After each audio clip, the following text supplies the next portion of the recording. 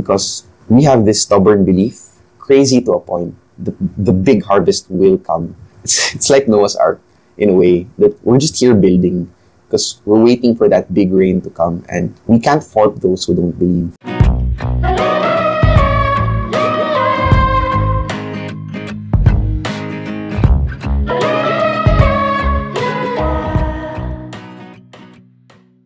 Hey everyone, this is Miguel and welcome back to episode 2 of the Yellow Pill Podcast. In the Yellow Pill Podcast, we discuss principles on how to be wealthy, healthy, and happy in the modern age. It's an echo to Brad Stulberg's studies, which basically espouse that you can succeed without having to burn yourself out. You can be happy along the way to success. It's not a one or the other thing. And as I try to explore and navigate growing my own business and building my own wealth, I'm documenting my journey from where I am now to where I intend to be. So if you guys noticed, I haven't been uploading. This is actually my second podcast episode. I haven't uploaded in the last 6 weeks or 7 weeks. It's been a busy time, guys. And to be fair with myself and to be frank, I actually prepared 3 scripts already and I just junked them. I didn't feel like recording based on those scripts. 3 different scripts, 3 different topics. I've been trying to get back to it for a while now and to upload, but I couldn't find myself to finish. And I've prepared 2 slideshow presentations also, guys. And I didn't record. I just didn't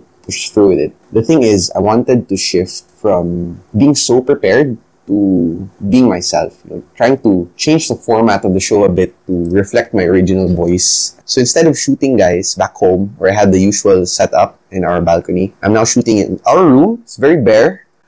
You can see the dirt stains over here. It's part of the main design. I want you to see everything and I want to try to get comfortable in my own voice and to share candidly. Not to exude an air of authority, not to pretend like I know it all, but really just to publicly talk in front of a cam and digress, tear apart concepts that I've been toying with currently and to discuss the problems in real time and the solutions in my head in real time. One of the reasons why I'm doing this is because we're growing in the office, we're growing, and we have more lawyers now than we could have ever imagined 2 to 3 years ago. And it's been a real challenge, guys. Getting everyone on the same page with us principles-wise. And I think that's what I want to be talking about today. The challenges of growing a business, the challenges of growing your own firm. Because apparently it's not well, all businesses are difficult, no, but this episode will be specifically tailored to the challenges of growing your own law firm. So I found out because I was listening to Alex Hormozzi's podcast, The Game. In one of the episodes, he said that when you're trying to grow a consultancy firm or a law firm, you're actually trying to run a talent management and recruitment business. So you need to attract the right talent. You need to keep them happy with the right system. You need to make sure they're fulfilled, they're earning well, and yeah, that's the rig that we're running now. Basically, a law firm is a talent management and acquisitions, talent recruitment business. And these are the challenges that I'd like to present with you today. The challenges of growing our law firm and our real estate firm here in the Philippines. But first, maybe some updates are due on this year's developments.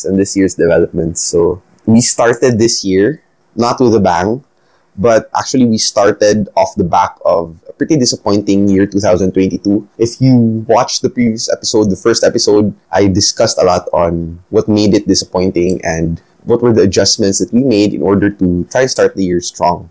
So for this year, I think we were able to pivot from last year's a bit of a slack, a bit of an underperforming season, if you might. And on the base of laser focus and patient determination, I think on the partners level, we have been able to achieve new strides this year. New heights that we unlocked, new levels, but with it comes problems. So I'm going to discuss some of the goals that we set personally and as a firm and how we have achieved some of them and how we are on our way to achieving most of them and the challenges that we are experiencing right now in order to find the lesson, try to infuse the principle on how we are trying to come up with a solution for the challenges. And this is also for the benefit, guys, of our senior associates in the firm, our junior associates in the firm, our internal partners, our external partners, our stakeholders. I know access to me has been a bit sparse lately because of my responsibilities outside the office. But in fairness to me, I think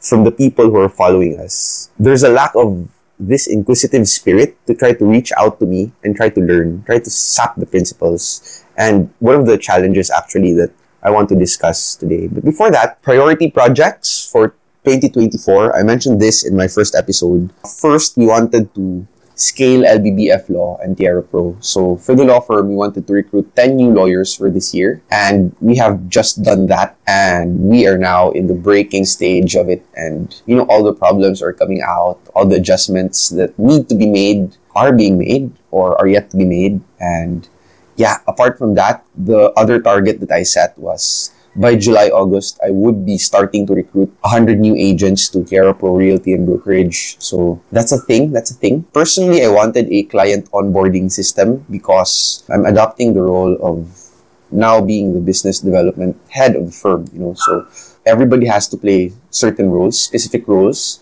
because we are now an organization. We are no longer the small ragtag guerrilla group that we were in the past. A lot of us now have more defined specific roles in the firm. Like, for example, Attorney Joe Barbajo, my partner, handles finance. Attorney Paul Blanco handles the operations. He's actually the managing partner, not me. And Lovelyn Castañeda handles the real estate operations. She's our broker, soon to be appraiser and consultant. And Attorney Fiel handles litigation. But a bit of a shuffle later on. We will be discussing on that shuffle also later on. Suffice it to say that our goal this year for scaling the law firm and the real estate firm was to hire 10 new lawyers, to recruit 10 new lawyers rather, and to recruit 100 new agents to Tierra PRO Realty. I also wanted to be more consistent with the Yellow Pill. This is a launch year, guys, so all the adjustments, all the mistakes, and all the tinkering is being made this year. I hope you were patient enough to stick it out with me. This is actually the 6th YouTube episode that I've started, but only the 2nd podcast episode since the first 4 episodes that I launched were launched under the presumption that short form content was better. So I tried my best, the traditional cut. So you edit with music, add as much B-rolls as possible, and you try to condense the lesson in like 16, 15 minutes or less. And it was a lot of work. It was fun. I'm doing it myself, guys. By the way, I don't have an editor. And yeah, right now, I want to do a deep dive, double down on educational content. And it's going to be more of this, more of just me talking in front of the camera for an hour or half an hour, maybe a bit more than an hour, discussing concepts and trying to express myself and trying to express my thoughts.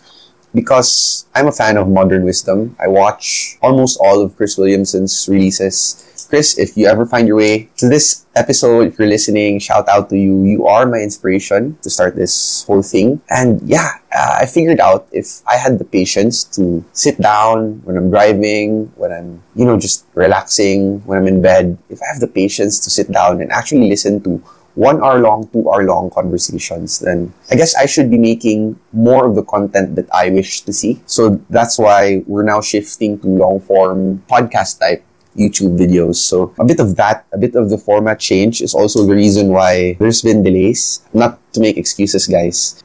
It is what it is. No? This is the 2nd episode in 7 weeks. So sorry for that if you were anticipating this to have been released a bit earlier. And yeah, look at me now, starting to warm up to the camera. By the way, I shifted the camera as well. It used to be front facing, so I could see myself and I could see how long I've been blabbing, but now just keep this timepiece with me and it's now rear facing. So an attempt to be less conscious, less aware, and just talk, share the things that I want to share without the pressure of having to look good or be in the middle of the frame or whatever. Also, English is not my first language. I am Filipino. Bisaya at that. So, lisod said mag-Bisaya, guys. I really want this platform to be accessible to everyone, not just people in my local community, the people in my country, because these ideas are universal. The ideas that I want to share. And also, I don't have the mechanism to translate everything. I'm not really doing this to be famous, so I don't need to be very big here. I don't need to do anything flashy. I don't feel that pressure. I just need, guys, to express my thoughts, express my ideas.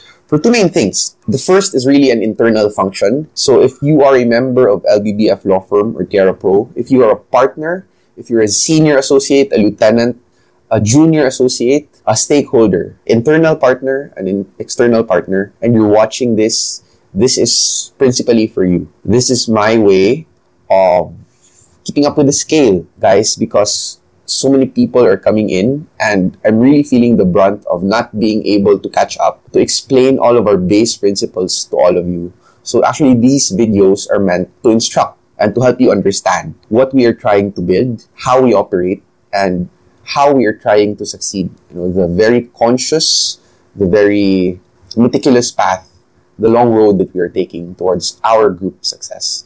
And I hope you have enough patience to dedicate time, take the time to watch this, because these videos are principally made for you. The second one is for people who are not within our firm, for the people who just wish to learn about how to start big businesses and how to succeed in life, how to create winning teams, cultivate winning cultures. So at least by watching these videos, you'll get to see the challenges that we face. I will try to be as honest as possible with my thoughts, because being honest means being able to talk about real situations and real people, although I won't have to name names. But if you ever fit yourself in one of these situations, please appreciate that we are considering this and we're taking it up as a problem and we're trying to find the solutions so we can move forward together. The second reason, guys, is for all those who are not part of the organization who are watching, I want this to become the magnet. I want you to see us and how we operate, and if it attracts you and you are in our local sphere or maybe international and you would want to work with us for external business or internally or partnerships, then maybe this will be the platform to attract new clients, new businesses, new partners as well. So those are the two main reasons why I'm doing this. Without further ado, let's proceed. Onto the magnet part. A bit of an update is that yes, we have had our 10 new lawyers and 4 agents into my 100 agent quota. The difference was that all of my partners were expecting me to recruit 10 new lawyers over the course of the year. I did something very different, and it shook the foundation of the firm. I know even up to now, a lot of people don't agree with me. A lot of the juniors and the seniors don't agree with me. Some of my partners don't agree with me. I'm not trying to explain, but this is why I did what I did. Hiring 10 new lawyers over the course of a year would be too much for me if I were to onboard and train everyone, one at a time. So decided, fuck it, to test the scalability of the system, you always have to break the system. LBBF Law has been in service in the business, in the industry for 7 going 8 years already. And we grew from a tiny office that we started out. We grew to the size that we are today because of this. Because we break systems. As soon as it gets too comfortable, we break them. And we try to push the needle a bit further towards the extreme every time. And we use this breaking and strengthening to surface all the problems, to filter out those who do not believe, to bring problems to the surface, and to strengthen us, and to make this our new norm. So I decided, why don't we just do that? At the start of the year, let's take 10 new lawyers as an experiment. Let's break the system and let's run with it for a year. If it works, then we'll do more. If it doesn't work, then we'll dial down a bit and charge it to experience. And this is one of the base principles that we've had as a firm. A lot of the new people don't understand that. We are proceeding according to our targets. The earnings target, the recruitment targets, and the workload targets. I'd say that LBBF is growing at a good, sustainable rate. And right now, we can already start to feel that the organization is a magnet. We're now starting to attract better talent. We have a good pool of talents already in the firm and a good pool of people externally to the firm but are very interested to join the firm. And in fact, we've let some of them in over the course of this year.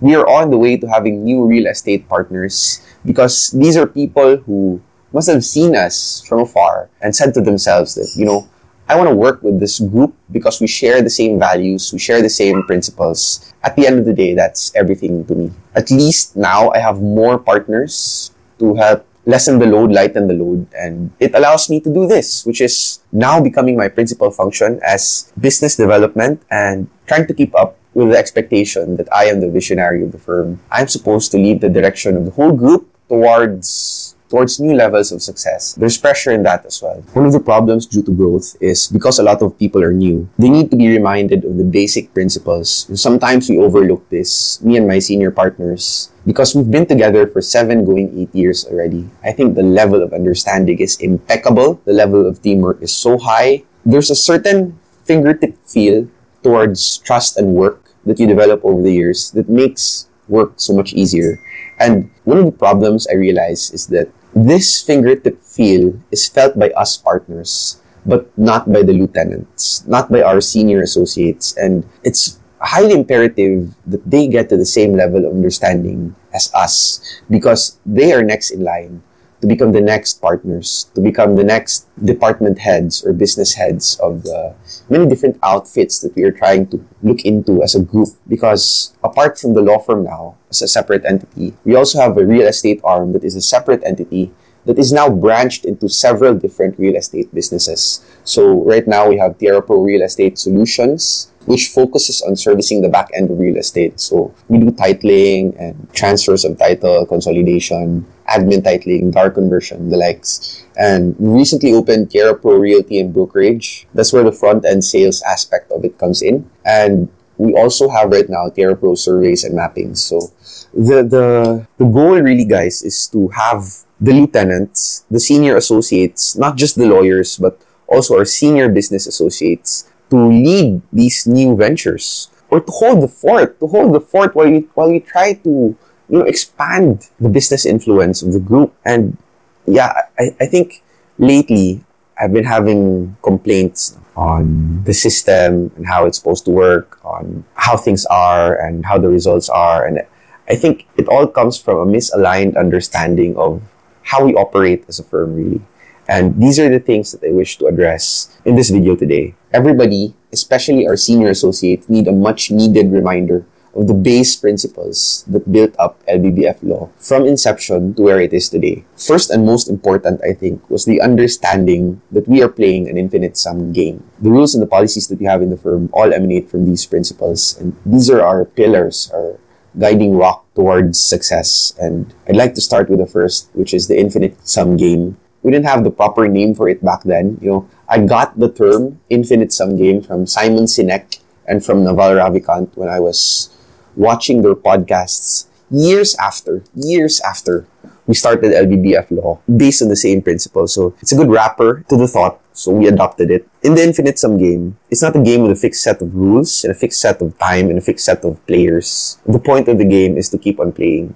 So in an infinite sum game, everybody can be winners. It's taken in contrast to a zero-sum game where in order for someone to win, somebody else has to lose. In infinite sum games, and this is what we try to get across to everyone, everybody can be winners. All of us want to be winners in this game that we are playing because we are playing infinite sum games. So the thought there is that everybody should just add to the pie, make the pie bigger, and get his or her proportional slice of the pie based on the agreement and based on the perceived contribution that you have to the group.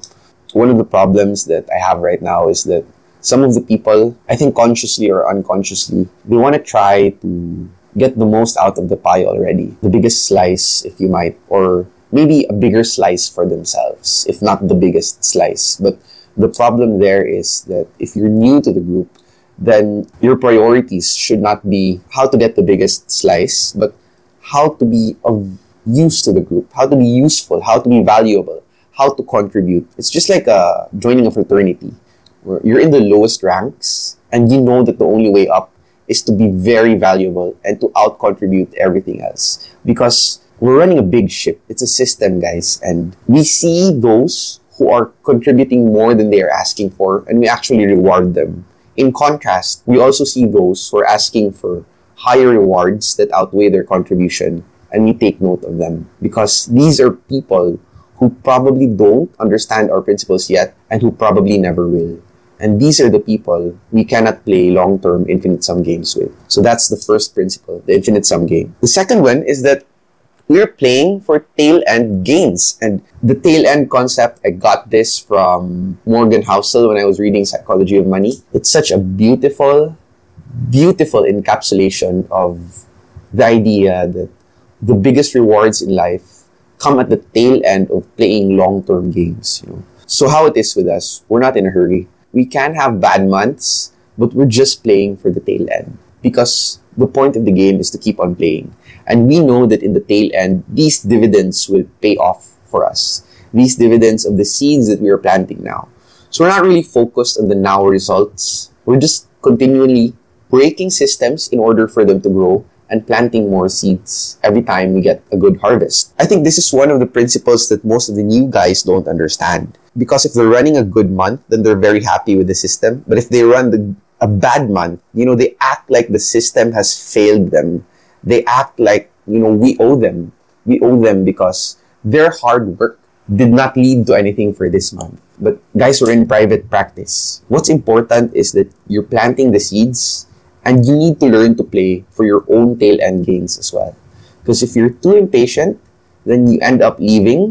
And if you leave too early before your harvest comes, then that's not on us. Because we have this stubborn belief, crazy to a point, the big harvest will come. It's like Noah's Ark in a way, that we're just here building because we're waiting for that big rain to come, and we can't fault those who don't believe. So this is why principles are so important, because if you understand these things as crystal clear as we do, then you wouldn't have to spend time second-guessing yourself, complaining. Which brings us to the third principle, failing forward. When we started the law firm, it was just me and Paul, and we weren't really exceptional students in our class. We weren't really hotshot new lawyers. We were nobodies. What we had going for us then was a clear understanding of the first two principles, which is that we are playing an infinite sum game and we are playing for the tail end benefits of a long-term game. And the third one naturally came to us, failing forward, because we weren't afraid to make mistakes. We didn't have mentors. We didn't have guides. We had only the bold audacity to make mistakes, the confidence to look stupid in front of other people's eyes. As stupid as I look in front of your eyes right now, guys, I know a lot of you are judging me. This is starter me level. But 100 episodes in, I'm sure I would have had my lighting improved already. I would have had the backdrop improved already. I would have had, research on the audio, found my true voice. I'm willing to make the mistakes now in order to iterate and improve in the future. That's what I don't understand with most of our juniors, most of our seniors today, is that I'm getting a lot of complaints, to be very honest, about us not being able to lead them as lawyers, as litigation lawyers, because historically, we have made the pivot out of litigation and into other businesses. So the work that we're doing now is not really lawyer work in the strict sense of the word. No, not in the strict sense of the word. In the commonly understood sense of the word, because we're no longer attending hearings, we're no longer attending to cases personally, and for that reason, we can't guide them. That's something quite brave, for someone to say very publicly, being the head of the firm, being the first name on the wall, somebody who's not as updated as the other lawyers in the firm with respect to litigation, but it is what it is, so why should I be afraid to say it? During our time, guys, mind you, during our time, we had a good 3 to 4 years where we were practicing law. We were going to hearings, we were attending hearings, we were submitting pleadings, we were filing new cases and moving cases along. We didn't have a mentor back then. We relished each mistake, painful as it was, and we tried to make sense of everything on our level. That was the premium that we saw. Because we didn't have a mentor, we had a chance to work the way we would have wanted to build the company. And I think that's the founder mentality that not everyone who's following in our footsteps have. I can't fault other people if they wish to be guided, but failing forward has always been our bedrock, one of our base principles in the firm. And in fact, we even have it better now because the system is there, the system is running on the back end, compared to in our time when we had to build the system from scratch, make all the mistakes in order to improve so it could become the system that it is today. At least they have the guiding principles, because these guiding principles, we built this, guys, layer by layer. We didn't start with 6 principles and a code book when we started LBBF Law. We iterated, made mistakes, and developed the necessary beliefs in order for us to grow. And for the seniors right now, to have the base principles, and you need a bit of failing forward yourselves, guys. I think our senior associates or junior associates, they're amazing lawyers and they have the potential to become even more amazing. But the mentorship model, it's not something that we've run with since year 1. And now we have an external mentorship on principles and on a bit of the business side of it. But this is something that I wish to see in a lot of my colleagues. I wish for them to develop and to realize that, developing yourself is hard and building a practice is hard. But if you fail forward and just be willing to go out there, do the thing, make the mistake, and learn from it, then mentorship for me is not really necessary because we made it without mentors. My wife, who is now a prolific makeup artist in her own respect, she started out without a mentor, just had lots of practice and a good feedback loop, lots of opportunities to do the right thing, as well as lots of opportunities to do the wrong thing, and a strong feedback loop. So better systems we could provide, we could talk about it, but mentors, I don't know, it's a bit incongruent with the principles that we're used to as senior partners. So that's a point of alignment there for everyone who's trying to follow our footsteps and become the next partners of the firm. I hope you make it, guys. The third one is the tether principle. Despite all of our differences in the way we think, despite all of our differences in the way we work, what has really strung us together and allowed us to work together harmoniously at that for the past 7 going 8 years is the tether principle, which is that at the end of the day, you take away everything, you take away the rank, you take away the responsibilities, the good and the bad. All of us are friends. We invited the people who are in our organization right now because at the base of it all, we like to work with them and we like them as a person. I think everybody in the firm is a good person and you have the capability of bringing out more good into the world, and we're just here to accompany you on your journey. We are your tribe and we are your support system. We are your backbone. This particularly comes into play. This was more important back then. I don't know if this finds practical application in the present day, but back then, there was no established hierarchy. All of us were of the same rank. We didn't have mentors, if you remember, guys. If your colleague won't point out your mistake, then how are you supposed to be aware? How are you supposed to learn? So the tether principle was like our fail-safe, that if somebody says something bad about you to your face, he's not trying to embarrass you in front of other people. He's not trying to demean you. He's not trying to undermine your position or authority in the firm. Maybe he just really made a mistake. All of the different interpretations of this act should be construed in favor of friendship. This was a rule that we had, and a rule that we're forgetting to pass down to the next generation. One action could be capable of many different interpretations. Like, for example, you're sweeping the floor because you want the room to be tidy. One person, a colleague of yours in your office, could see you sweeping the floor and think, oh, it's good that he's sweeping the floor. It's good that he's mindful enough to want to have a tidy atmosphere for all of us. But another person could look at you and say, look at this guy. He's sweeping the floor to rub it to our faces that we are disorganized, dirty people. It's his way of insulting us by sweeping the floor. Or another person could say, look at this guy. He's sweeping the floor because the boss is around. What a kiss ass. That's 3 totally different but perfectly valid human interpretations because our filters really color how we perceive things. From a base act of sweeping the floor, you can have 3 or more possible different interpretations in the minds of your colleagues. So that's why the tether principle is important, because it reminds us to be a bit more gentle, a bit more forgiving, a bit more understanding of the actions of our colleagues, and to resolve all doubts in the favor of friendship. We use this as a tool. Very early on, we use this as the tool. Me with my senior partner. So there are 5 of us senior partners in the firm right now. Currently, because we might be adding more, but there are 5 of us right now. Suffice it to say, we don't think the same way. We don't operate the same way. So this tether principle has really helped us grow in understanding of each other's strengths and weaknesses, how we think, how we talk, and what we mean when we say what we say. Yeah, I hope this tool also bridges us with the next generation of leaders, our senior associates, and bridges them with each other. Because, guys, in order for us to succeed, all of us need to be all in on this. This is our pie. This is our pie.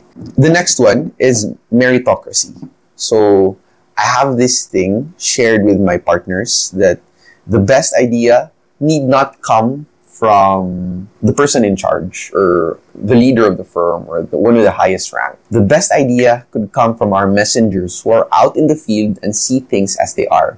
The best idea could come from our junior lawyers who are in the court hearings, experiencing the problems firsthand. A meritocracy simply means we reward the best idea and we reward merit over all other considerations, I tell everyone in our firm, everyone can succeed if you really take the time to learn the principles, to improve yourself, and to put in the effort necessary to provide the output that you need to be recognized. And since we are a meritocracy, even senior partner is available to the entry-level station if you just take the time to improve yourself and learn and adapt to the principles of the firm.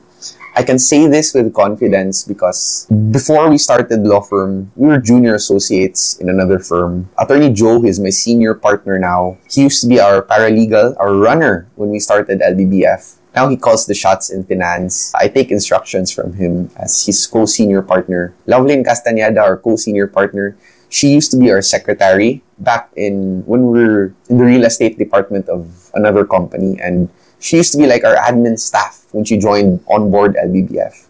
And from there, she really embraced the principles and put in the time and proved herself valuable, too valuable in fact, that we had to give her senior partner role for our real estate arm. And see, that's the thing. You don't need to be very, very skilled. You don't need to, have the accolades or have the best resume in order to make it big in LBBF. You just need to demonstrate that you are a long-term player, that you are capable of playing the infinite game, that you understand the firm principles, and that you're here to stay for the long haul. As long as you contribute and we see all of that in you, then we have no problem promoting you or giving you higher stations in the firm. More responsibility usually equals to more accountability and more earnings. The next one is radical truth and radical transparency.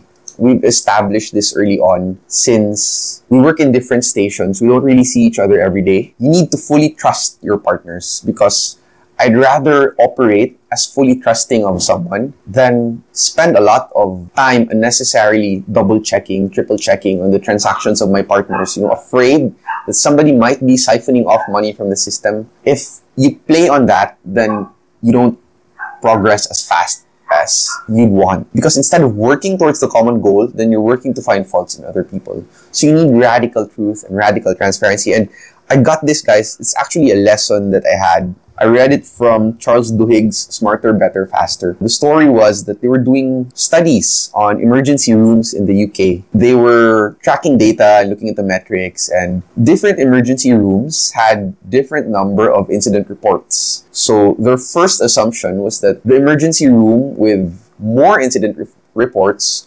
would lead higher mortality rate, fatality rate, vis-a-vis the emergency rooms with lower incident reports. But as they started gathering the data across many emergency rooms across the country, they were surprised to find that the emergency rooms with higher incident reports actually had a better survivability rate than the emergency rooms with low incident reports. And at first, they couldn't explain why this was so. But later on, they came to realize that the emergency rooms with higher incident reports had higher respect for transparency and honesty. Meaning, the environments were inversely not toxic, that people who made mistakes were willing to admit to them making mistakes so they can get that feedback loop and improve upon it in the future, which led to saving more lives than the emergency rooms who would not report their incident reports, their mistakes, for fear of being ridiculed or lambasted or bashed because they were in fact the toxic environments. And because they did not have that feedback loop, a lot more patients died in their emergency rooms. So that's the lesson there. Probably this isn't a principle, but if you want to bring it all together, we have the infinite sum game, the long-term game, failing forward, the tether principle, meritocracy, radical truth, and radical transparency. So the last thing, guys, that this isn't actually a principle, but it's a practice. It's something that we do in the law firm, and this is where a lot of the new guys don't understand. Back then, how we grew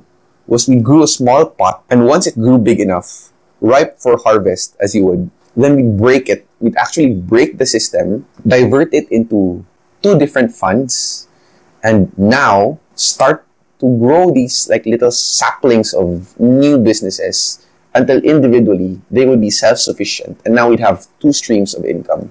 We did this internally with our law firm, and we did this with the real estate firm moving forward. So like, for example, real estate, everything started with 1 pot. And then we had the building administration. So we started servicing building administration and parking administration for some of our real estate clients. For a time, it was in the main pot. And the main pot was big. We were enjoying the benefits of having a big pot because, you take home more at the end of the day. But we decided to break this pot and operate parking and building administration separately from the real estate main. When this happens, the real estate main, naturally, it loses some of its income stream because we've diverted it into an independent business. We're trying to grow this independently, meaning self-sufficient. It should be the one paying salaries and rent and utilities for its own operations.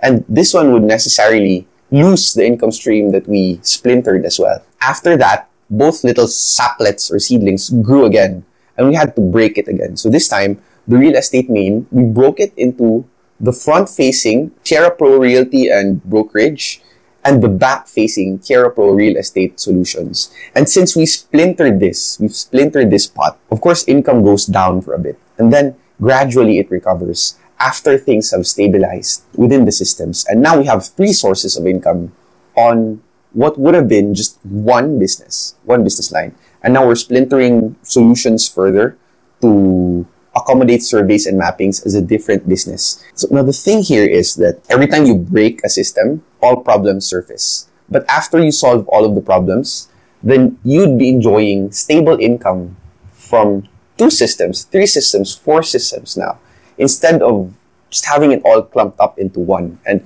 I think this sort of streamlining, we adopted this with the law firm. When we decided to break the system, it was going pretty well, and then we decided to add 10 lawyers. And I wanted to prove something to my partners, to the lawyers already in the firm, that if you want to succeed, you have to be willing to do the radical extreme. If we follow the path of the other law firms, just the normal path, what would be our differentiator then? We would just be like them. And I wanted to be different. I wanted to test assumptions on the bleeding edge of possibility. That's why I recruited 10 new lawyers to the firm. Right now, this is where the brunt of the challenge comes from because we're really still adjusting, even 7-8 months into it. We are adjusting not because of the work system, but because of the belief system. I think a lot of people up to now still don't believe in me, still don't believe in the vision, in the plan. That's the problem that I have right now. How to explain to these people, because the people who don't believe don't see what I see. They're not reading the source material that I'm reading, and they don't get the 100% view of the concept that I'm seeing. So this is the problem. People would complain about the system we're trying to build, and they fail to understand why we're making decisions in a certain way. But the thing is, I think these people see only 1, 2, 3, 4, 5, 10 factors. Based on those 10 factors, then the decision they would want us to take is actually the sound decision. It's the right decision based on those 10 factors. What I'm saying is, as head of the firm, I'm looking at 60 to 100 different factors. And if this is the correct decision based on the 10 factors, then this is the balanced correct decision if you view the 100 factors. And that's why it's radically different from the way you would want the decision to be made, to be carried out, to be executed. That's the thing. So there's this quote from Ray Dalio. He actually posted this today, and he said, "You can get the great life that you want, but you can't get it in exactly the way you imagine you want it." And this is something I have learned because I'm very idealistic myself, and I understand that the way I'm wired comes with its own advantages, and it comes with its own disadvantages. And I have learned that the way my partners are wired, they're wired differently than me, but we need to have that clash of ideas to refine the idea and to come up with a solution. And it's enough for me now to get the objective. It doesn't need to be the way I imagined how it would be done, but it's now enough for me that it is actually done. So let me just read Ray Dalio's comments on it. If you think about what you want most in your life in a big picture, strategic way rather than a particular tactical way, you can almost certainly get the life that suits you. On the other hand, if you're very particular and tactical, you almost certainly will not get the life you want. That is because there are many paths to the life that you want, and in fact, to a better life than you can imagine, but not the exact path that you have in your mind. That is because nothing goes exactly as planned, and you aren't yet knowledgeable enough to be precise and single-minded in saying that you want to have exactly that. That's a bonus principle that I want to add to this talk. And I think one of the problems we have is that as senior partners, we're not doing enough effort to pass these principles along to the next in line, to our lieutenants. We call them our lieutenants, our senior associate lawyers, and our senior business associates. Maybe we lack effort to pass these principles along, to get them in the same plane of understanding as us. In the same vein, maybe they lack the effort to meet us halfway. A lot of people complain that they want a certain thing in our system done a certain way, but if they didn't take the time, to read the source material that we have for our principles, the base Naval, the base Hormozy, the base Ray Dalio, the base Culture Code, and the many other books, the base Morgan Housel. These are our source material. You don't have to hear it from me. You don't need, as member of LBBF, you're not required to watch this podcast episode, but you should at least read the source material before you try to contribute, to make sure that your values are aligned with ours. Because to contribute on a policy-making level requires an alignment of values. Because at the end of the day, that's our base. That's why we call it our pillars, our bedrock. You're not studying enough. You're not studying enough, guys. And you're not taking the effort to learn. You should not just work in the business, but work on the business as well. We're in this together, and you honing your understanding of the principles is as important as you working. Another problem that I wish to highlight with our lieutenants, our members of the firm, is that everybody wants to be great in the least possible amount of time, sort of in a hurry, but not everyone is willing to train. I don't get it. I really don't get it. We developed a gold line system because how are you supposed to measure if a lawyer is a good lawyer? I mentioned before that running a law firm is like a talent management and acquisition business. And how are you supposed to measure what makes a good lawyer when you can't put metrics into that data? You can't analyze how one pleading is better than another pleading in terms of scorecard. We don't have that scoring metric and data available to us now.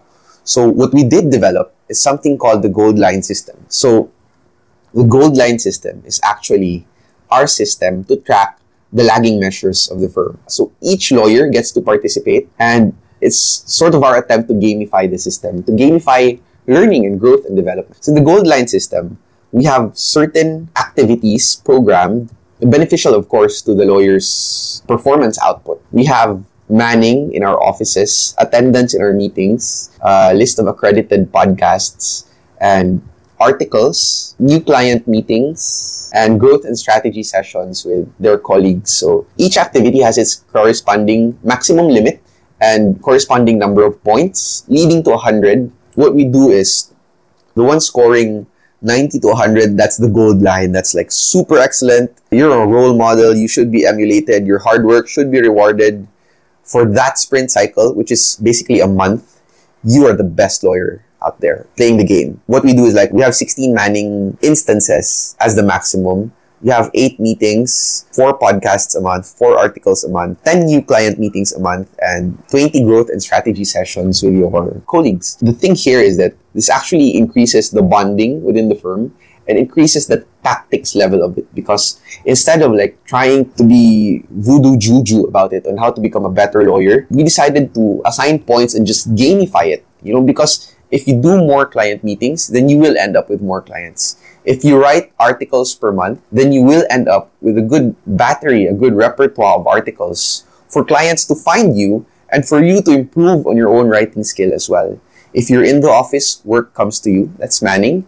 If you join the meetings, then you get to develop. That's attendance. If you listen to the podcasts, you get to work on the business, not just in the business. And that helps you grow as well. These things in the gold line, these are all lagging measures, meaning you don't get to see the results right away. Just because you had an 80-point month, which is a blue line for us. So the scoring is actually gold, blue, green, and red. If you're in the red, that means you had a poor showing this month of the lagging measures that we have. And they're lagging measures because you don't see the result right away. You see it 4 or 5 months, 6 months into the future, but you know that you built it on the day. That's the difference between a lagging measure and a lead measure. This is a productivity tip, but this is what I'm doing, is that I put all the lagging measures as objectives So the manning, the attendance, the podcasts, the articles, new client meetings, growth and strategy sessions, we're all up there as objectives. But as lead measure, every day, I have a habit tracker that I'm starting now, this month of August. Every day, I want to wake up early, like get 2 blocks of deep work, go to the gym and exercise, start work at 8 to 8:30, get another 6 good work blocks in, write on my gratitude journal, work on my content, and prepare for the next day, and sleep early. If I do that, I mark everything as like perfect day, and that's my lead measure. Over the course of time, I try to work on the lagging measures, but on the day-to-day, I just need to make sure I'm getting my lead measures in. Like more input, more output. That should be the like dumbest, easiest strategy to follow. So I don't want to be an optimizer. I want to be a maximizer this year. That's the subject for a different podcast episode. Back to the problem of willingness to train. You can't say you want to be good at basketball, but you don't want to do the drills. You don't want to do the strength conditioning exercises. You don't want to, do the footwork. You don't want to practice shooting all by yourself in an empty gym. You have to go in there and do the work. And that is what makes you a great basketball player, not playing basketball every day. You need the feedback loop. That's what makes an expert. Dedication towards doing the same thing over and over and over again with a tight feedback loop on how to improve on the minute details, the nuances, the pulse of the shot, the movement, the positioning of the feet, everything. I'm not saying this because I'm a basketball player, but it's the example everybody relates to. I do play Dota, and I have been playing Dota since it was Dota 1. And you know what? I'm just an average player. You know why? Because I don't do replay analysis. Every time I get to play, I'm just like, I don't really want to improve. I just want to have a game, play, and I am very aware that this is why I don't get better. Because I know people who are pro, semi-pro at this virtual game, they do a lot of replay analysis. They try to go over their mistakes, the mistakes of other professional players. They really, like play by play, break it down and try to analyze it and try to implement it in the next game that they play. So as lawyers,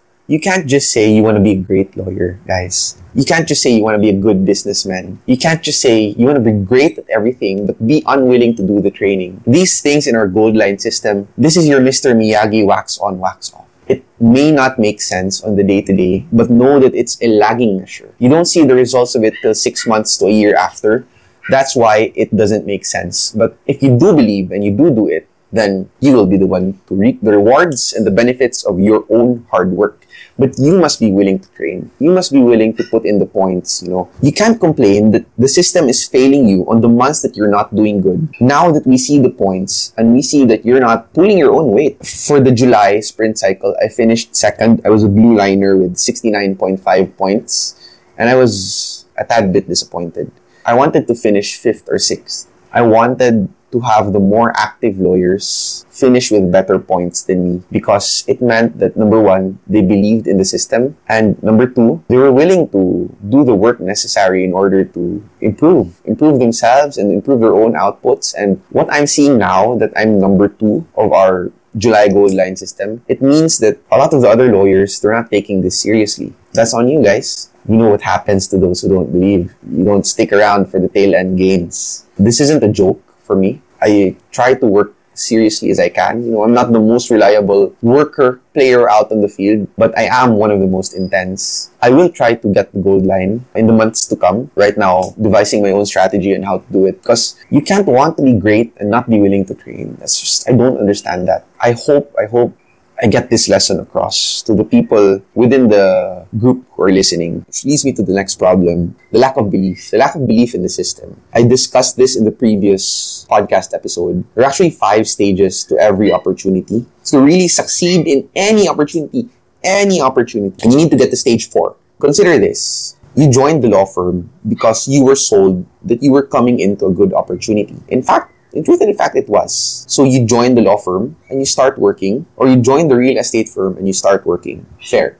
You are in the stage of uninformed optimism. You got sold on the idea that this would be a good opportunity. And then you stay for a year or 2 years and you start to see all the problems pop up. And then you think to yourself, this wasn't what I signed up for. And now you're in the second phase of every good opportunity, which is informed pessimism. From uninformed optimism, you're now at the phase of informed pessimism.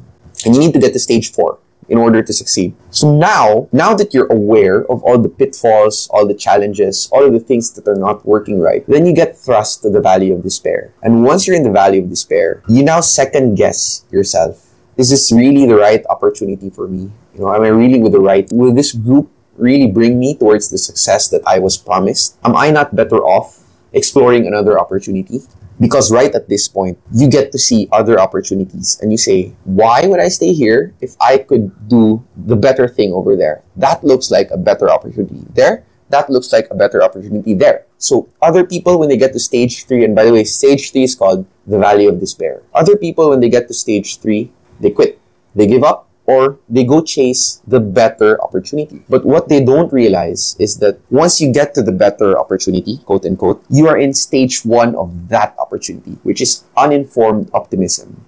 Because the truth of the matter is, guys, succeeding is hard. You know, everything is shit. If succeeding were easy, then everyone would have been successful by now. Consider that. Why is it like only the creme a la creme of the world's population is successful? It's because succeeding is damn hard. It's very hard. It's hard if you do it alone. It's hard if you do it with a group. Those who made it easy, either we don't see the sacrifices that they went through, or they're really lucky. There are really lucky people in this planet, but you can't rely on luck. You can't rely on luck. You'd want luck to come to you because you stir the pot long enough. Luck needs preparation, that sort of thing. The thing is, if only you'd had soldiered through your valley of despair, you'd get to the 4th stage, which is now informed optimism. So uninformed optimism, informed pessimism, valley of despair, informed optimism, wherein you can say, okay, these are the problems that I'm facing. This is how I solve the problem so I can proceed. And only when you get to that mind frame, that frame of mind, that mindset, that situation, can you move to the 5th stage of opportunity, which is actually reaping the success that you have sown. And that's why, for me, belief system is so important, because if you don't believe in yourself, if you don't believe in the principles, if you don't believe in the system, you're out when you get to stage 3. When you get to your own valley of despair and you second guess the whole thing, the whole experience, your own decisions, whether you fit in or not, whether this is the right group or not, whether this is the right system or not. If you don't believe, naturally you'd face yourself out. That's why, for me, belief system is everything. I posted this on my Facebook account, on my Instagram, just last night. Allow me to read my own post, guys. Belief system is everything. I'll say it once, but I'll repeat it as much as I have to until the lesson gets across to everyone. Following in our footsteps in our organization, and for everyone trying to figure it out on their own. Belief system is everything. Me and my partners, there's truly nothing exceptional about us. None of us are exceptionally smart. Neither are we exceptionally skilled as far as lawyers go. We don't have a secret sauce or an ace up our sleeve. No unfair advantage. What we do have, on the other hand, is clear and super simple. We operate on a system of principles. We've set up long-term goals to reach, and we actually believe we can achieve them no matter how long it takes us. And because all of us believe, we are allowed to pay for our success in the golden currency that 99% of other people are unwilling to afford. Time. We have been willing to spend more time than others working as one team, doing the same thing and trying to make ourselves better at it. Not sure if our success lies at the next turn, or the next 100th, or the next 1,000th, but stubborn enough to endure despite the many hardships and failures along the way. See, starting and running a business is hard. It's so difficult, in fact, that most people give up before they even start to see results, before they cross the plateau of latent potential. In the valley of despair where everyone else throws in the hat to chase the allure of the next green pasture, your belief in your system, your principles, and the likelihood that your team will achieve the heights of success would be the principal impetus that carries you through. That's why for us, having a strong belief system and belief in the system is virtually everything. What is skill? What is talent? Skillful players come and go, but the player who believes will always choose to stay. Through the hardships and the doubts, until he grows to be deserving. If there's one thing I credit the most to our core group's accomplishments, it is that we have been willing to spend the necessary time with each other, soldiering through every low and riding the occasional high, patiently honing our craft in the unified stubborn belief that we can succeed together. In the years to come, others will know time makes all the difference. Guys, me and my partners, we had our own valley of despair, each of us at different times. What carried us through really was the crazy belief that we will make it. And this crazy belief is difficult to ask of everyone because it requires a leap of faith. It requires for you to put your full trust, though your understanding might not be complete yet. Trust that you are in the same boat as we are. We are playing the infinite sum game. So we are actually working towards your success as much as we are working towards our own. No other group could say this with as much sincerity and with as much conviction as the group that we are in, LBBF Law and Tierra PRO Real Estate. I work every day to make sure my partners succeed. I work every day to make sure our staff have a good living, our stakeholders, everybody is improving, our lawyers. We work to provide a good livelihood, a good life for everyone. And that's not nothing, guys. That's not nothing. We are now providing livelihood to more than 40 people and counting. And it's not as easy as back in the day when we were just trying to make it 3, 5 of us, 6 of us, 8 of us. Now the organization is big. I need you to help. And you can start helping by reaching out, trying to understand these principles and putting all hands on deck. We need to earn for other people. And because we are tethered, as long as other people earn, then we ourselves earn. I don't look at my own earnings. Some months, even the junior lawyers out-earn me, outperform me. Some months, even the senior lawyers out-earn me, outperform me. I don't have other businesses. So consistently every month, some of my partners who have other businesses out-earn me, outperform me. I don't care. I am playing the long-term infinite sum game, waiting for my tail-end game to arrive. I hope you understand that as much as we understand that. We hope that you'll be more reaching out as we are as open to explaining this to you. And if you're not part of the organization, if you're watching, I hope you learned something new today. I hope you join us in the Yellow Pill Society. It's actually a forum on school trying to spread these principles because we want to work with partners. We want to work with clients and companies who believe in the same things that we do, operate in the same way that we do, more or less. And we believe that if we band together, we can make everybody succeed, everybody within our respective groups. And if everybody is successful, we have room to grow in influence and strength. And we can change the world in the little way that we can. Or maybe our impact could transform from a ripple to a wave and touch as many lives as possible.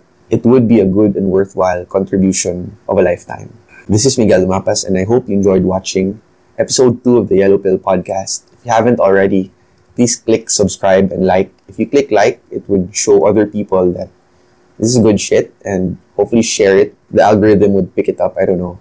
I'll see you in the next podcast. I'll try to be as honest as possible. I hope it's probably an hour or so. I hope you weren't bored. This is a one-way conversation. Hopefully, we will have more two-way conversations. You can always comment at school. I'll drop the link below. First comment.